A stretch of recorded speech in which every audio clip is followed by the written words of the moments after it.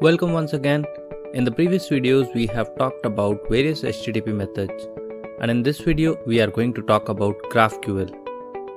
GraphQL is becoming more popular compared to REST API these days. This is because GraphQL offers the ability to define precisely the data you want, which is the cutting edge advantage over traditional REST API endpoints.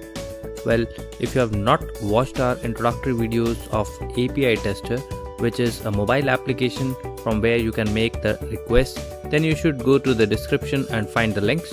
And if you have already gone through, then I would tell you that this application has built-in support for GraphQL. So with the API Tester app on your mobile device, you can send GraphQL queries in the request body. You can use GraphQL variables, you can use GraphQL content type headers, and you can browse the GraphQL API docs.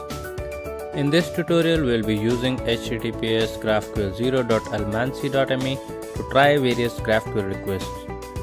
If we click on the docs and select any query, for example this user one, we see that we can query these values like ID, name, username, email address, etc.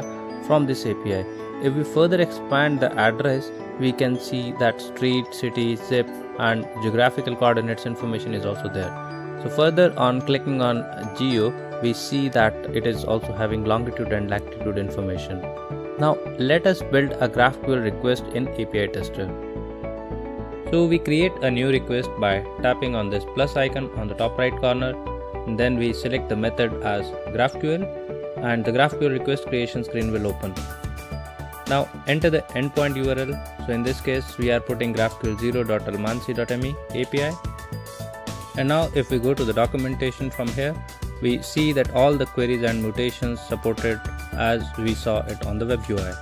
So mutations allow you to modify the server-side data, and it also returns an object based on the operation performed. It can be used to insert, update or delete the data. So if the request needs an authentication token, those can be provided by opening the settings tab. We can select OAuth in the auth section and then place your personal token here in the access token field. Now we need to prepare the request body. So here in the body we need to pass the query.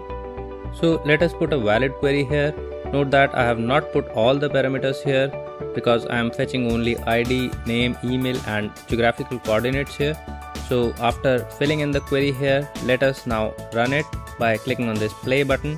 Now here we see the response has fetched only the things which we have queried. Now if I modify the query and let's say we remove this email and we also remove one of the geographical coordinates, let's say we remove the longitude. So after making these changes, let us again run it by clicking on this play button. Now we see the response is not having email and longitude. So this way this GraphQL is very much flexible. Based on the query it returns the responses. So that is all. I hope you find the application useful. I would love to see your comments. You can tell me whether you like this or not. If you have not subscribed to my channel yet, please do so.